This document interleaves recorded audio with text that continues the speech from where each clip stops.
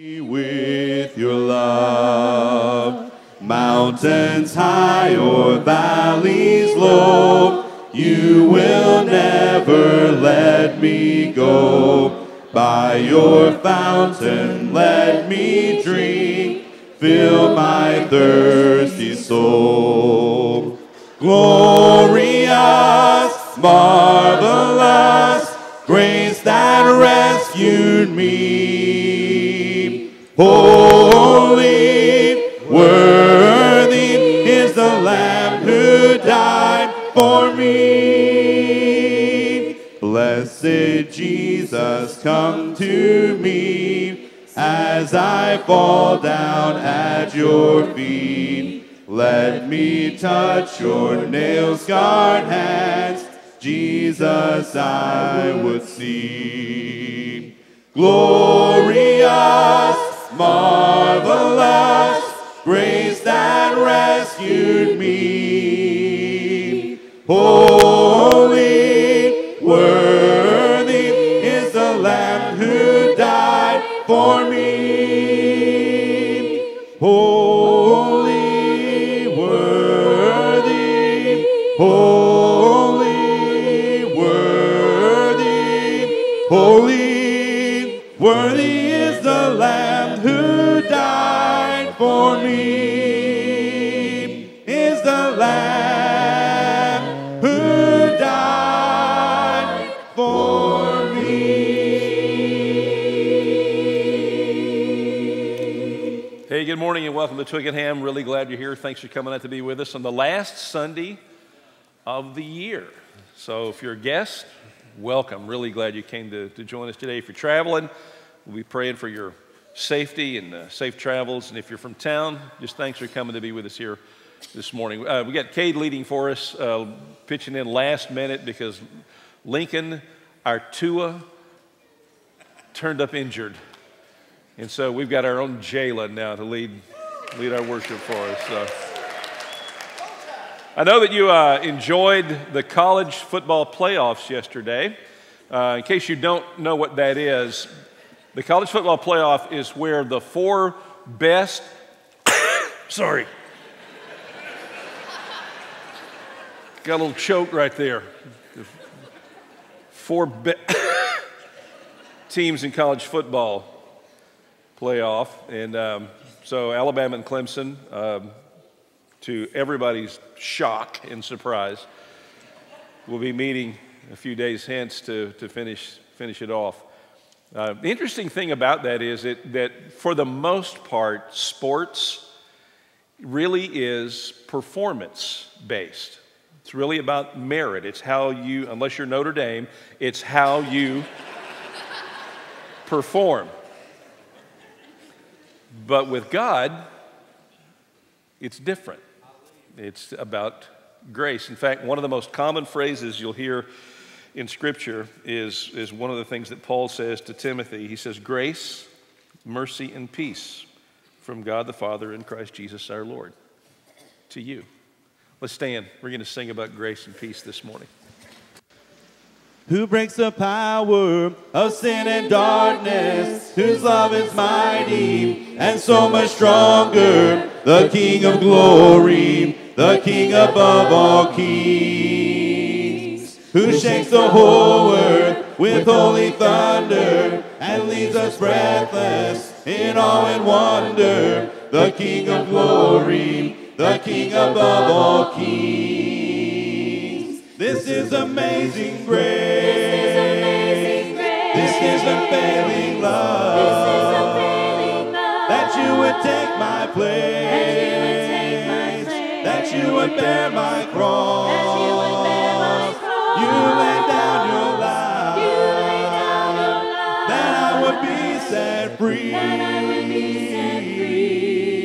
Oh, Jesus, I sing for all that you've done for me. Who brings our chaos back into order, who makes the orphan a son and daughter, the King of glory, the King above all kings, who rules the nations with truth and justice, shines like the sun in all of His brilliance, the King of glory, the King above all kings. This is amazing grace. This is amazing grace. This is unfailing love. This is unfailing love. That you would take my place. That you would take my place. That you would bear my cross. That you would bear my cross. You laid down your life. You laid down your life. That I would be set free. That I would be set free. Oh, Jesus, I sing for all that you've done for me. Worthy is the Lamb who was slain. Worthy is the King who conquered the grave. Worthy is the Lamb who was slain. Worthy is the King who conquered the grave. Worthy is the Lamb who was slain. Worthy is the King who conquered the grave. Worthy is the Lamb who was slain. Worthy, worthy, worthy. Oh, this is amazing grace. This is amazing grace. This is unfailing love. That you would take my place. That you would take my place. That you would bear my cross. That you would bear my cross. You laid down your life. You laid down your life. That I would be set free. That I would be set free. Oh, Jesus, I sing for all that you've done for me. Oh, Jesus, I sing for all that you've done for me.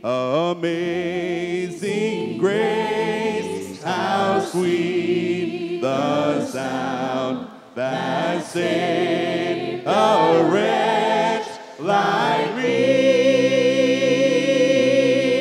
I once was lost, but now am found. Was blind, but now I see. 'Twas grace that taught my heart to fear, and grace my fears relieved. How precious is that grace appeared the hour I first believed.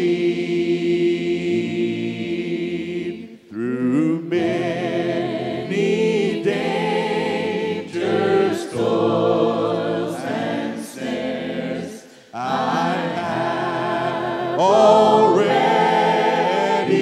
come. 'Tis grace that brought me safe thus far, and grace will lead me home. When we've been there 10,000 years, bright shining as the sun, we've no less days to see God's praise than when we first begun.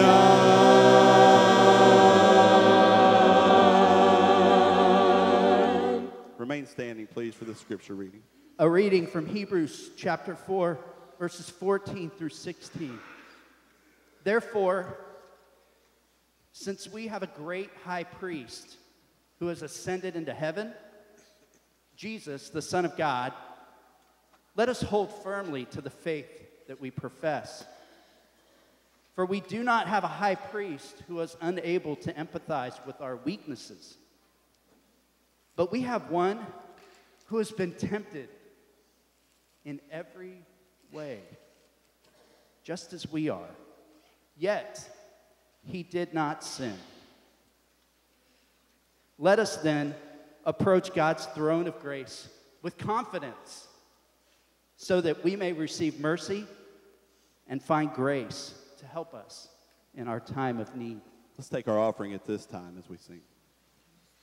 Who, O Lord, could save themselves? Their own souls could heal. Our shame was deeper than the sea. Your grace is deeper still. You alone can rescue. You alone can save. You alone can lift us from the grave. You came down to find us, let us out of death. To you alone belongs the highest praise. You, O Lord, have made a way, the great divide you heal. For when our hearts were far away, your love goes further still. Yes, your love goes further still. You alone can rescue. You alone can save. You alone can lift us from the grave. You came down to find us, let us out of death. To you alone belongs the highest praise. You alone can rescue. You alone can save. You alone can lift us from the grave. You came down to find us, let us out of death. To you alone belongs the highest praise. To you alone belongs the highest praise. One day you'll make everything new, Jesus. One day you will heal every wound. The former things shall all pass away. No more tears. One day you'll make sense of it all, Jesus. One day every question resolved. Every anxious thought left behind. No more fear. When we all get to heaven, what a day of rejoicing that will be. When we all see Jesus, we'll sing and shout the victory. One day we will see face to face Jesus. Is there a greater vision of grace? And in a moment we shall be changed on that day. And one day we'll be free, free indeed, Jesus. One day all the struggle will cease. And we will see your glory revealed on that day. When we all get to heaven, what a day of rejoicing that will be. When we all see Jesus, we'll sing and shout the victory. One day we will see face to face Jesus. Is there a greater vision of grace? And in a moment we shall be changed. Yes, in a moment we shall be changed. In a moment we shall be changed on that day. When we all get to heaven, what a day of rejoicing that will be. When we all see Jesus, we'll sing and shout the victory. we'll sing and shout the victory. Be seated. Be seated. Thank you. So they did this study with Olympic athletes. It's called counterfactual thinking. And they asked them what-if questions. They started with silver medalists, and they said, what if, to the gymnasts, they said, what if you had tucked your elbows in just a centimeter tighter and held it a millisecond longer so that your rotation was faster and you stuck the landing instead of having to take a step? They asked a downhill skier, what if you had cut like a centimeter closer to the gate in the downhill and sped up that much more, cut that much off the course and crossed the finish line that much faster? They asked a sprinter, what if you had anticipated the shot of the gun and got out of the starting blocks 0.02 of a second faster? And after they asked them all of these what-if questions, the silver medalists felt worse about their medals than they had before because they realized just how close they had come to winning gold. The facts didn't change. Their perception of the facts changed. How they felt about the facts changed. And then they asked bronze medalists the same kinds of questions. And when they finished with them, the bronze medalists felt better about their medals because they realized how close they had come to winning nothing at all. Perspective. All by asking a question that begins with 2 words, what if? Counterfactual thinking. Historians do this all the time. Like you've heard this before, what if the Japanese had not attacked Pearl Harbor? Or what if we had thwarted that attack? Or what if John Wilkes Booth had not shot President Lincoln? Or if whomever really did it didn't shoot President Kennedy, right? Do the what ifs. I thought it would be interesting as we kind of close out this year to ask some what ifs ourselves. But I want to go further back than 2018 or 1960s. I want to go, or the 1860s. I want to go all the way back to the time of Jesus. And I thought of 3 what-if questions that would be really interesting to ask about the life of Jesus. And doesn't change the facts, but it may change how we think about the facts. The first what-if question comes right at the end of his ministry. He's been in the garden praying. He's already had the Last Supper with his disciples. He's been in the garden praying. He's prayed the same prayer 3 times. Father, take this cup from me, yet not what I will, but what you will. And 3 times God has said no to him. As an aside, if you kind of look back on 2018 and you feel some disappointment with God, or maybe even some anger with God because God has not come through for you in a way that you wished he had, God has said no to something you wanted him to do, I don't know if this will help or not, but you're in good company because Jesus got no's from God at least 3 times and probably many, many more times.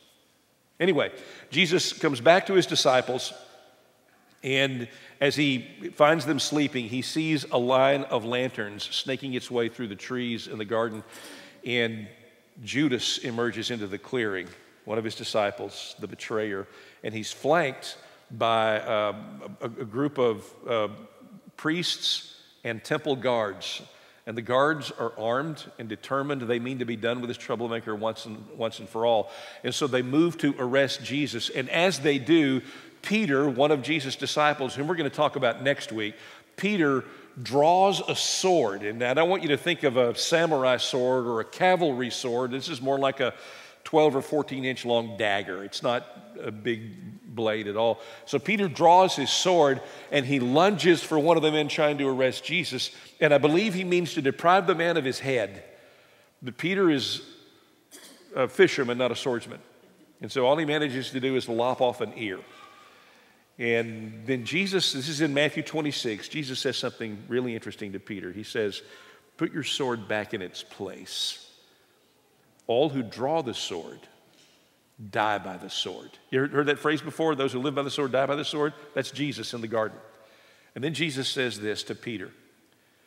Do you not think that I cannot call on my Father and he will at once put at my disposal more than 12 legions of angels? Peter, put your sword up. Put your dinky little 12-inch sword back in its sheath. Legions, 12 legions. A Roman legion was a military unit, and it consisted of 5,000 soldiers. So 12 legions would be 60,000 angels pouring out of heaven if he wanted them to. That sounds like a lot of firepower, and it is. Back in Isaiah chapter 37, one angel, was able to destroy 185,000 Assyrian soldiers. One angel, 185,000. So 60,000 angels. That's enough to wipe out 11 billion people. Right now, the population of the earth is just under 8 billion. Back in Jesus' time, it's estimated that the population of the entire earth was around 300 million. So about the size of the United States population. If 60,000 angels, each of whom could kill 185,000 apiece, came out of heaven at his call, they could have depopulated the earth 36 times over. What if Jesus had made that call? There's another one, though, that's interesting, too. In fact, a little bit more interesting, if you ask me. This starts at the beginning of Jesus' ministry. He goes to John the Baptist, and he says, by the way, you know John the Baptist was called John the Baptist not because he's Southern Baptist, right? He's called John the Baptist, not that there's anything wrong with that. He's called John the Baptist because he baptized people, right? So Jesus goes to him and says, I need to be baptized. Now, put yourself in John's shoes, right? If Jesus came to you and said, hey, could you explain this Bible verse to me? I think what I would want to say is, you know what? I'm going to sit here and be quiet. You explain it to me, right? So Jesus comes to John and says, I need to be baptized. And John goes, why don't you baptize me? And then Jesus says, no, we need to do this to fulfill all righteousness, which has always really fascinated me because Jesus felt like he had to be baptized to fulfill all righteousness. If baptism is a part of your story, that's awesome. That's something Jesus did. It sounds to me like you're following in his footsteps. If baptism is not a part of your story and your walk with God yet, you need to look at that. Jesus thought it was important. Take a look at those stories. Anyway, so after he's baptized, Jesus is driven into the wilderness by the Spirit of God, and for 40 days he fasts and prays. And then he has an encounter with Satan. And Satan comes to him with 3 temptations. And interestingly, you can frame all these as what-if temptations. The first one attacks Jesus' physical hunger. I mean, he's been fasting, he's hungry, he needs a sandwich. And so Satan comes to him and says, here's a stone. What if you turn this stone into bread? Use your power for you. You're hungry. It's okay. Turn this stone into bread. And if I'd been Satan, I would have conjured up some of the scent, the aroma of some of Mary's home-baked biscuits. I would have just filled the air with that. But Jesus says, man shall not live by bread alone, but by every word that comes from the mouth of God. No. It wouldn't have been a hard miracle. I mean, in a few weeks, he's going to turn water into wine. Later on, he'll take 2 pieces of bread and 5 fish and make fish sandwiches for 5,000 people. This would have been easy. But he says no. And then Satan takes him to a high place, is what the Gospels call it, a high place, and shows him all the kingdoms of the world, all their glory and all their splendor. And this one, I think, is a temptation to a shortcut. What if you just skip all of that struggle, those trials, the beating, the cross? What if you skip all of that and just take a shortcut? All these kingdoms have been given to me. Look at them. Here's all the glory, all the wealth, the architecture, the culture, the people, the music, the literature. All of it is mine. I can give it to anybody if I want. What if you just bow down to me? I give you all that and you become king of the world right now. And Jesus says, No. And then Satan takes him to the temple. And I think this one was the hardest one. He stands him up on a pinnacle of the temple, and basically he says, what if your dad isn't there for you like he promised he would be? What if daddy doesn't love you? Why don't we see? What if you jump off this pinnacle? Will he send his angels to keep you from dashing your foot against a stone, or will he let you splat? What if your daddy's not really there for you? And Jesus says, you shall not tempt the Lord your God. No. What if he'd made a call to God to send those angels? What if he had taken the fall for one of those temptations?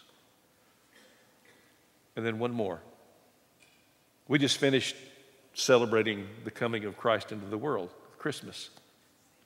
Beautiful season, my favorite season. Matthew and Luke tell the story of the birth of Jesus. Matthew tells about the wise men and Herod. Luke tells about the shepherds and the old people, the sweet old people who blessed Jesus.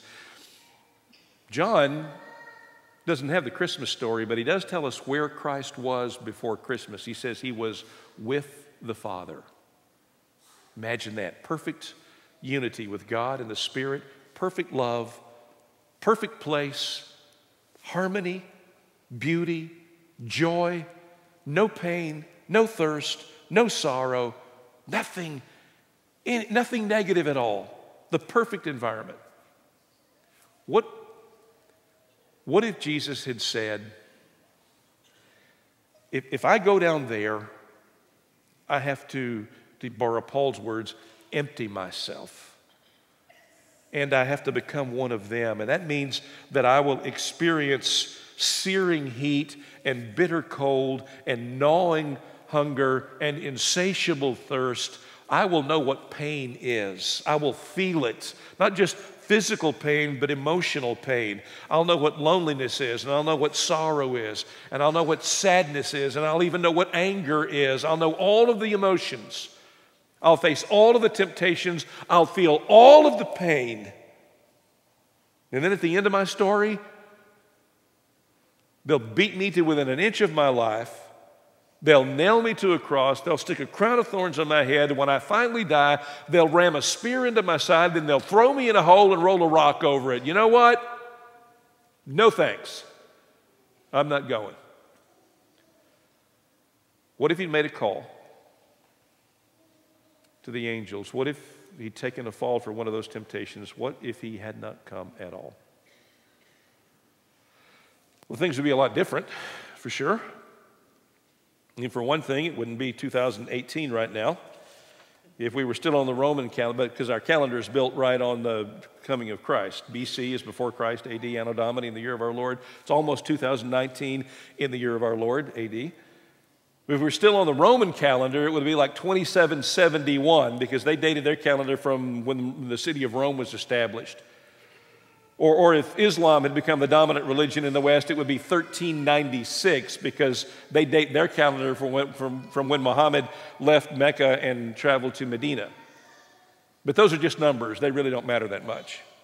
The really big difference would be in how we relate to God. Every religion has some pathway to the ultimate.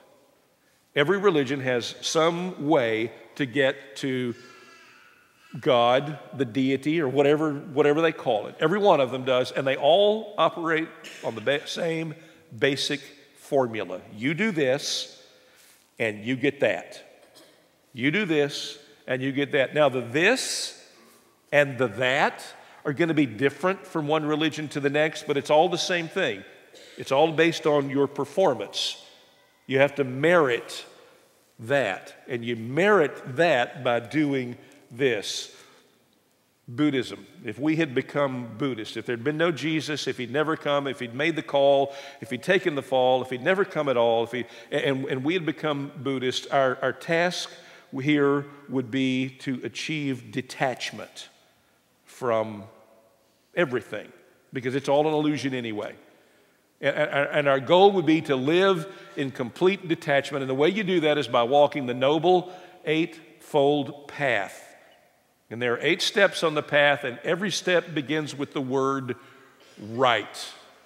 Right view, right speech, right action, right livelihood, on and on and on. I looked at that. I fell off the path after the second step. Actually, I fell off on the first step. And if you fall off the path, karma. The goal is to achieve nirvana, but you only get that if you do this. Walk the Noble Eightfold Path. It's all about performance. If Hinduism had become the dominant religion in the West and we were Hindus, we would be a part of a very noble, beautiful religion, and we would believe that everything is cyclical. That when you die, you're just reborn into another existence. You are reincarnated into another existence. And the neat thing about Hinduism, it's kind of like Groundhog Day. You get to keep doing it over and over and over until you get it right, which sounds kind of appealing, except that there's a twist. And the twist is the consequences for the bad things you did in a previous existence are visited upon you in this one. So it's not only based on how you perform now, it's also based on how you performed in previous incarnations. And some of you are thinking, if that's true, I must have been a really bad person way back when, because wow. But if you finally get all that, then if you finally get it right, then you achieve enlightenment. But again, it's based on your performance. Islam may have become the dominant religion in the West. And it's pretty simple. Submit. It's all about submission.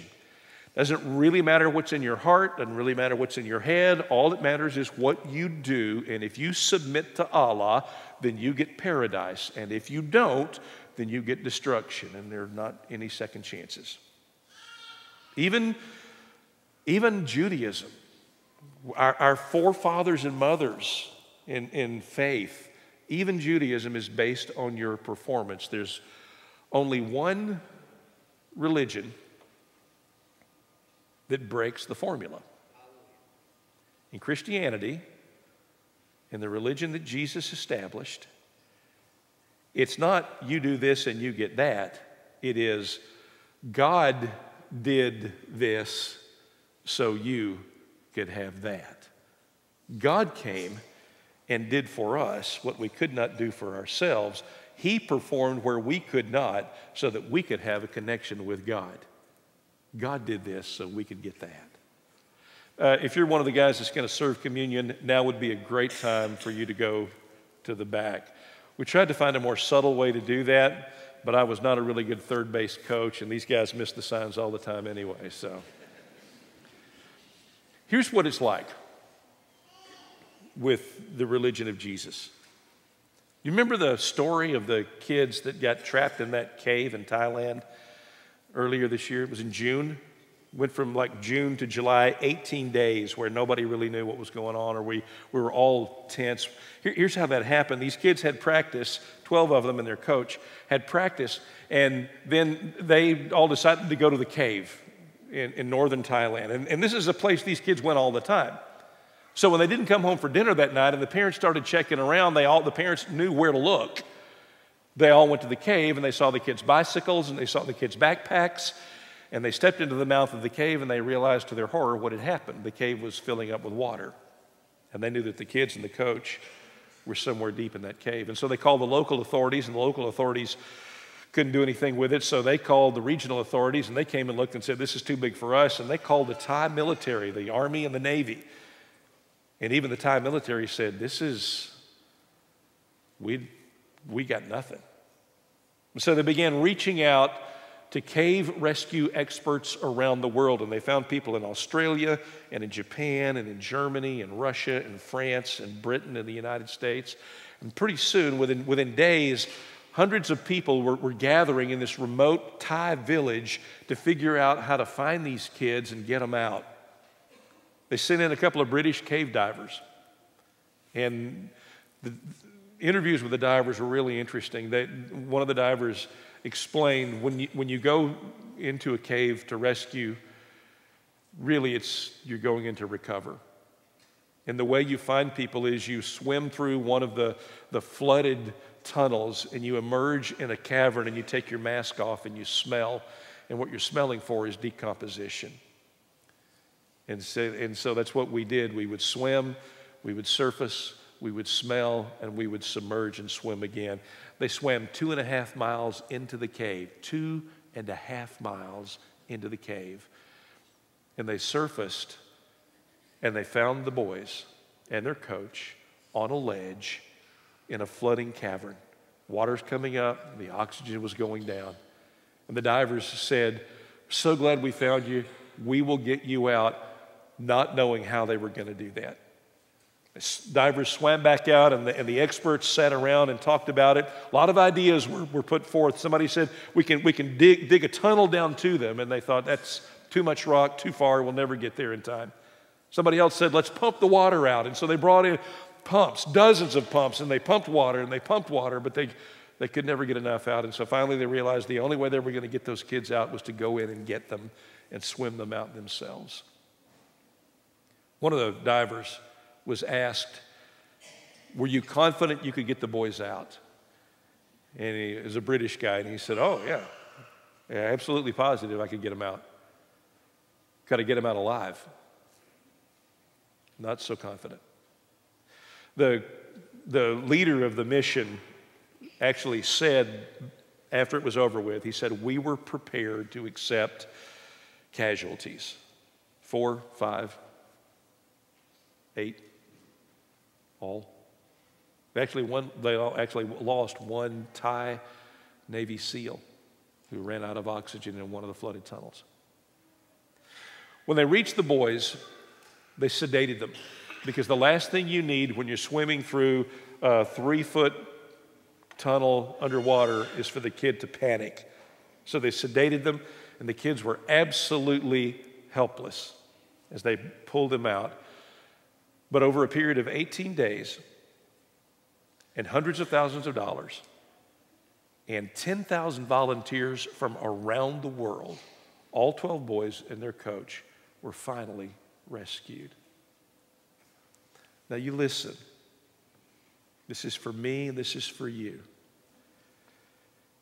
If Jesus had made that call and angels had poured out of heaven to save him from the cross, if Jesus had taken the fall for any one of those temptations, if he hadn't come at all,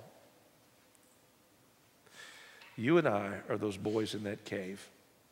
No way out. No way could we swim out of that prison and reconnect with our God. We would be eternally, permanently, forever separated. The gospel, the good news is, he came in and got us out. You take that with you. And as you think about the what ifs for the future, know that that one has been answered for you. Let's pray and let's share this bread, a reminder of his body. God, we're thankful for all the times you said no to Jesus and all the times he denied himself. We're thankful that he came, that he lived a sinless life, and that even though he could have, he did not call for all those angels to come and save him from the cross, because he wanted to save us from our sin. We receive this bread as a part of your creation, and we take it as a reminder of the body that was broken so that we could be created anew. Thank you for this bread. In Jesus' name, amen.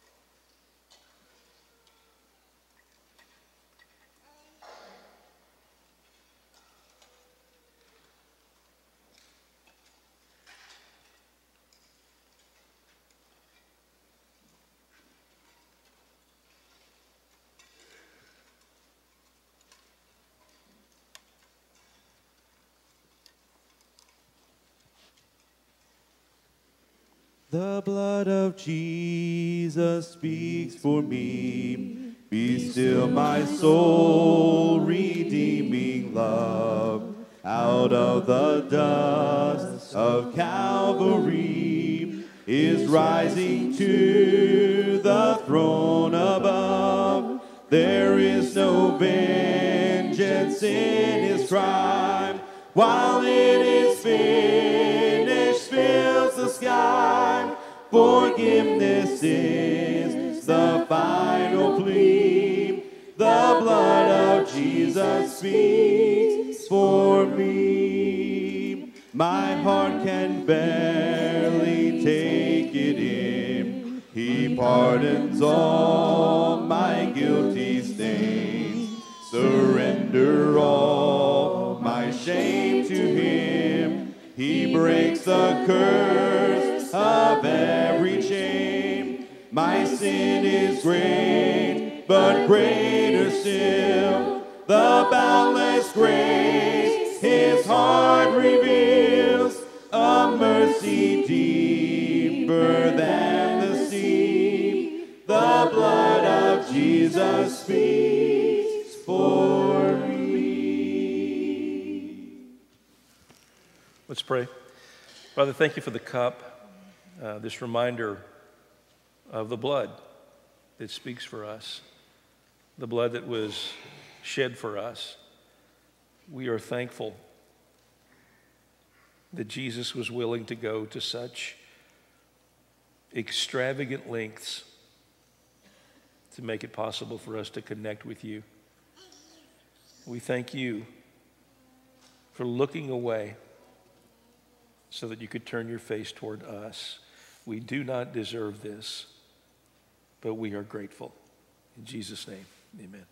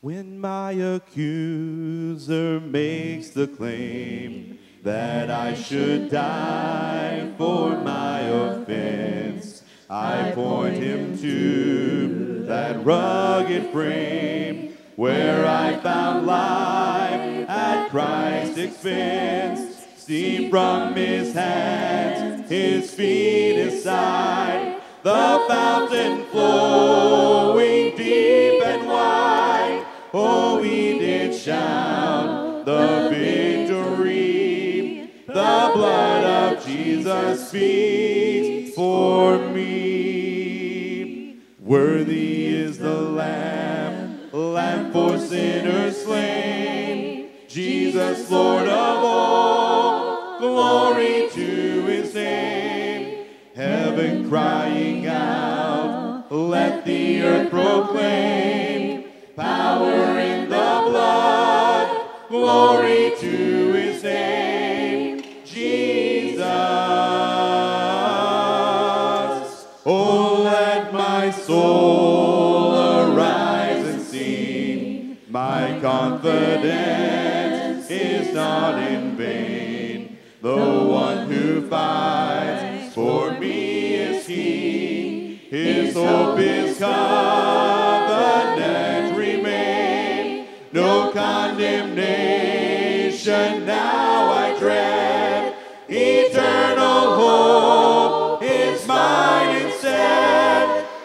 word will stand. I stand redeemed. The blood of Jesus speaks for me. Amazing love, how can it be? The blood of Jesus speaks for me. Hey, thanks for being here today. I want to share a couple of quick announcements with you. Not this Wednesday night, but a week from Wednesday, on January 9th, we're going to start a new Wednesday evening program just for January called The Summit. Now, I know it's hard to get here on Wednesday nights, so we're going to make it a little bit harder. We're going to start a little bit earlier, 6 o'clock. We're going to provide a light meal, and if it's not, it probably won't be enough for your dinner that night. There's Chick-fil-A close by, okay? But it'll be enough to get you through, so you can come straight from work or bring the kids. They'll have some food here. And then from 6:20 to 7:30, we're going to meet together in the fellowship hall, but it's not going to be sit and get. I'm not going to stand there, or Steve or somebody else is going to stand there and lecture. You're going to be engaged in conversation with each other. We're going to walk through some questions together as we try to really figure out what God is calling us to be as a church. This is part of our vision process. It's always hard to get to the summit, but it's always worth the climb. Really, look, I don't want you to be there if you don't want to be there. Okay, let me just be real honest with you. If you don't want to be there, okay. But we really want you to be there. We want you to want it because we think this can be a really good event for us. Wednesday nights, beginning on January 9th. Okay, a couple of other things here. The office is closed until the 3rd, I think, or the 2nd. What day we open back up? Do we know? The day after New Year's, right? The 2nd, okay. So don't come see us until the 2nd. Ladies' movie night, Friday, January 11th. The ladies' ministry will be getting together to watch a movie in the War Room. And there's a baby shower in the Mercy Building on the 13th. This is all right here, okay? Take a look at the back of that little program you got. If you didn't get one, pick one up on your way out. Matt Bender, you're here. Matt's going to lead us in the closing prayer. Let's stand, say hi to folks around you. When he's done with the prayer, glad you were here. Happy New Year.